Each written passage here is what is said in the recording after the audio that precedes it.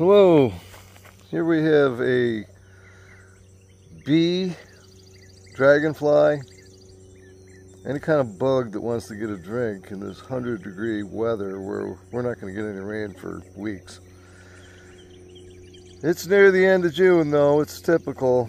This is usually when I quit watering everything and just cover it up until October. But yeah, let's get a close-up shot. See how the bees can actually walk down this rock? They can land on this end and just walk down like a ramp, get a sip, and take off. Dragonflies are pretty cool. They're good for the garden too. Dragonflies. Everybody can drink out of this. It's nice and shallow.